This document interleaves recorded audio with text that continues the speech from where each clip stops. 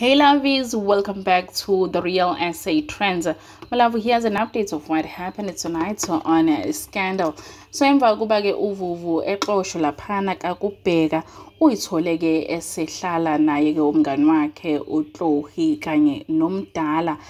But-ke malavu isimo nalaphana asibanga phela sinhle, asibanga smooth sailing kuze ingane bezinomsindo zilahla ama-toys all over, you know, of which is something new to uTlohi nomdala because bona banabo abantwana, so they were always complaining, especially uTlohi.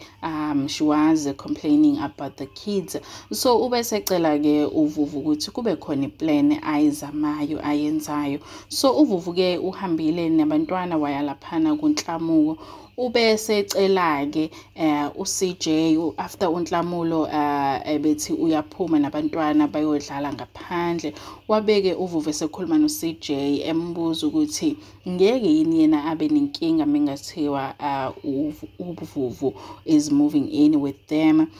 uCJ ke ukuvezile ukuthi akaboni uvuvu ukuthi mhlawumbe for her moving in with uNhlamulo is too fast and kuzokhoza ukuthi abantu bekhulume.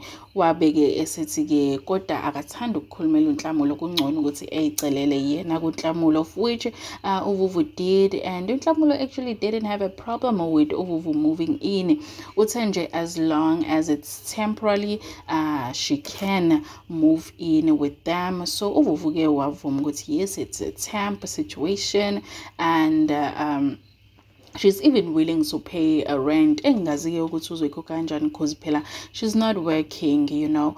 But yeah, so uvuvu nje now is going to be staying with CJ, Nhlamulo, and the boys, of which I don't think it's a good idea. I know lethu uNhlamulo you know, bemthanda unkosikazi wakhe uLindiwe, but uvuvu nayo baby mama, you know, mase behlala ndawonye kuthiwa amanzi laphakama khona aphindame futhi. So yeah, I guess we just need to wait and see how it all plays out. But ilokho ke nje nginiphathele khona my loves. For more soapy teasers and a breakdown on your favorite soapies, do remember to subscribe, and I love you all. See you on my next one.